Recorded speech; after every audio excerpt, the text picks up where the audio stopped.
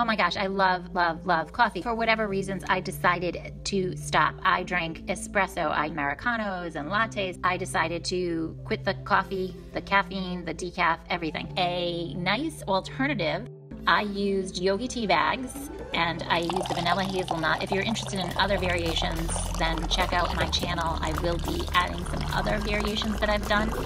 So you just add some hot water to the tea bag, and it's super simple. And then I added a 1/4 cup of unsweetened vanilla almond milk. I don't use milk. You are more than welcome to use milk. And then I put it in my Nespresso, which I love. This Nespresso Aeroccino is awesome. A friend recommended it to me, and my husband and I love it. We use it all the time, and it gets the milk nice and fluffy and white and creamy, just like you would at Starbucks.